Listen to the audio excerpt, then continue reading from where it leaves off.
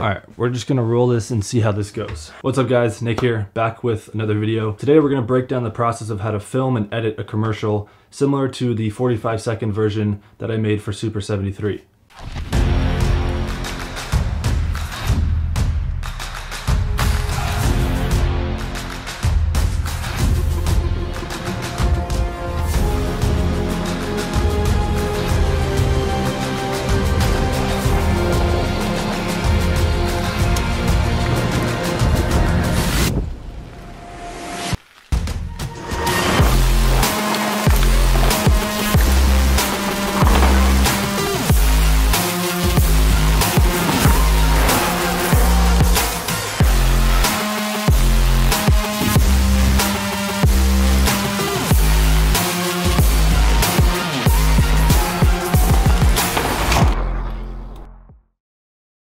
So every single piece of content that you see come through on the internet, whether it's on YouTube or Instagram, whether it's photo or video, all of those kinds of pieces of content require three things to make it successful or even to make it a thing. And those three things are pre-production, production, and post-production. So pre-production pertaining to any script writing, any storyboarding, anything that you need to do to get prepared for the production and for the post-production. The production is obviously making the thing actually come to life. So the filming or the photography of your subject or whatever you're shooting, it's the bulk of what the story is gonna be. And then post-production is normally pertaining to editing. So editing being, you're gonna be working with the color grading, the sequencing of the clips, and just overall making it come together to make it that thing that you ultimately wanted to create from the beginning, from the pre-production. I wanted to break this video down to show you guys kind of how I made a video for Super 73 in launch of their new line of bikes called the Super 73 R Series.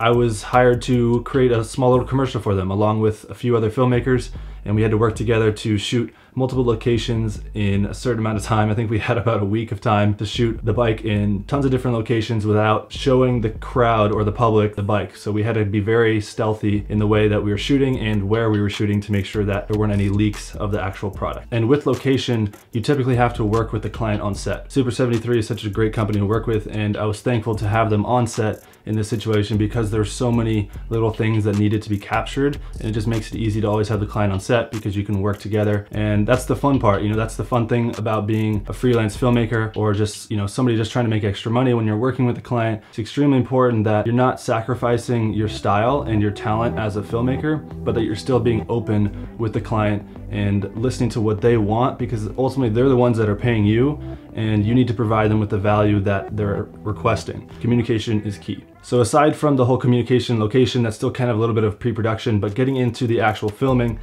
was the fun part. So I got the opportunity to be able to hang outside of the back of a Prius, thanks to Super 73 for one of their employees hooking it up. Taylor, thank you. This is the kind of shots that we had to get. We wanted to get nice and low, and in order to get that, I had to make sure that I was strapped in and that I had the right tools. And so for that, I had my trusty Ronin, big old thing. As you can see, it's still dusty from it. I have to actually clean it. Yeah, we'll get to that. That was one of the main things that we used. The second thing being the drone. The drone came in pretty clutch in a lot of situations. And of course, audio. Audio is extremely important. I didn't get to use as much audio as I hoped for this shoot because the visuals were way more important, but audio is extremely important too because it helps bring depth to your film. The edit that they wanted had a lot of music, and so with the music, the audio kind of gets dumbed down a little bit, which in this case worked out because we were pressed on time. So anything, my general rule is that anything that moves in an image, not the image itself, you know, it's not the camera movement, whatever is moving inside of the image needs to have audio, some form of audio. You can always recreate that in post. For this film, we weren't able to capture too much of the natural sound that the bike makes on the road. So what I did is I actually went in and I slowed down the sound of raindrops, and that made it sound like the tires were spinning on the road.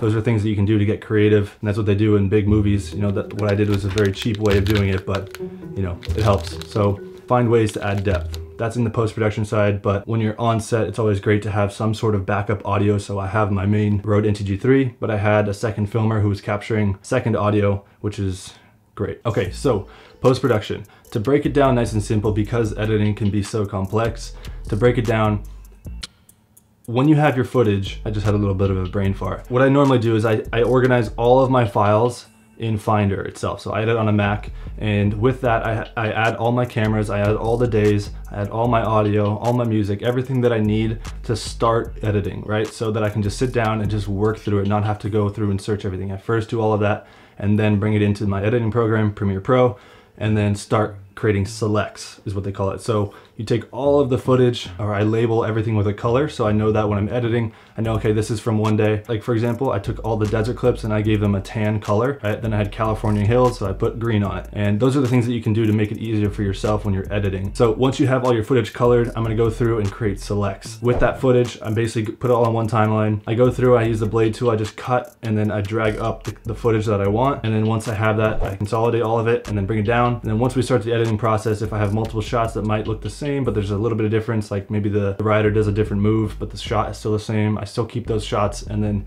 figure out which one fits best with the music and work my way through that. So once all of your selects have been made and you're ready to begin the editing process, I drag in my music and then I go through my music and I first find out how long they want as a film, right? That's in the pre-production side. So I trim down the music, I try to find the moments where they kind of match. So if it's a 3-minute song and they want a 45-second edit, I have to find a moment where it builds up and then it kind of fades out. So I have to cut the music down and figure out where the best parts are and then make that into 45 seconds. And then I start beginning the editing process where I can take all of my highlights, bring it over, and I create a timeline, send it over to the client. Once they're happy with a basis starting line, you can start adding effects, your color grading, and then more sound, and then continue the revision process from there. Hopefully you guys learned something new that you can take and scale up your business somehow, whether it's photo or film. Thank you guys for watching. I will see you guys in the next one.